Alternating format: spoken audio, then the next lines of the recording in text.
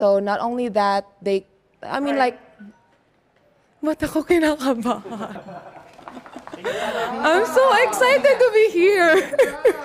Okay, relax, Eliza, relax. Okay. Madali lang to.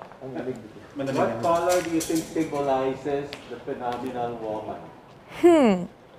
Yellow. Why? Actually, and women empowerment is violet, but my favorite color is yellow. Because when you see yellow, it captures your attention right away and makes you happy.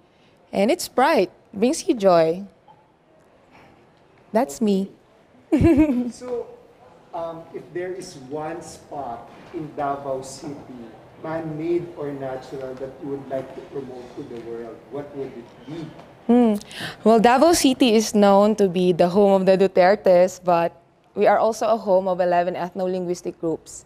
So we transformed one park into a place where people can visit and meet all the 11 ethno-linguistic groups, including their houses, what they have in their homes, their costumes, and their people. And I want you to get to know them more.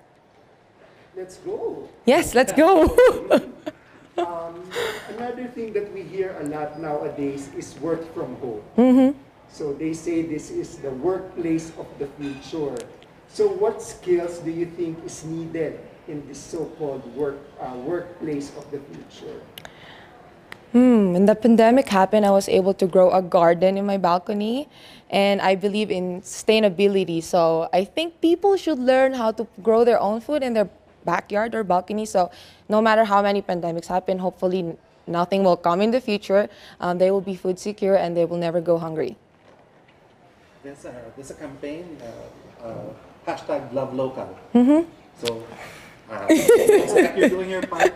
Yes, What local product do you want to promote and why?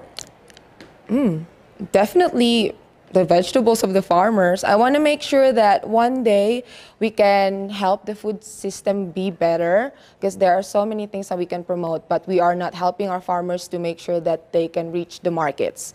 And I want to help them to be able to reach the markets right away, so no more food will be wasted.